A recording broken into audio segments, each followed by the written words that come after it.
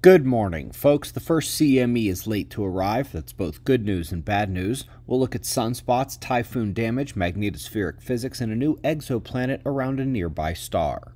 But we are starting with the last 24 hours on the sun, and luckily there's not been any further flaring or eruptive activity. Yesterday we pointed out that not only did we have 2 CMEs on their way to Earth, but maybe a third, a small one from the M-class flaring that followed. NOAA's endless spiral now shows them all, still with that flawed early timing of the first one, which is still on its way here. It's good that the first one is late. It means it's weaker than they expected, but it also increases the chances of a consecutive impact scenario with the second one. They had forecast 24 hours between those impacts, as you see here. That is often enough time for the magnetic field to restabilize. If they hit closer together in time, which is much more likely now, it's the 1-2 punch scenario to a larger degree. All eyes on the solar wind today, with the sunspots still in the peripheral vision. They really are titanically big. Large active regions departing on the south while they are replaced on the left by the big groups there. Still an excellent chance for strong auroras tonight. Let's go to Taiwan. Typhoon Typhoon has struck and left quite a bit of damage. They basically shut down all activity on the island while it was impacting.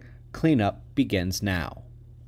First up in the articles is this: veteran observers should know how much solar impact to Earth's magnetic field impacts the charged particle and space energy levels reaching the ground, but it's always a good reminder. And if that electromagnetic energy reaches ground level, it can certainly affect the weather via cloud microphysics and the global electric circuit.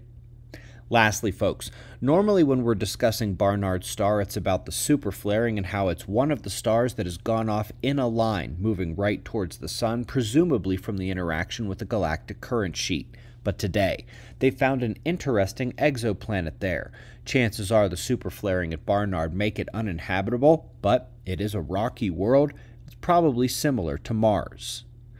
Folks, if you didn't hear, today, the Special Forces will be across the street from Observer Ranch with some very cool toys. If any of you are coming, I'll arrive late morning and be there through mid-afternoon, hoping to see you today or at one of our upcoming events, observerranch.com.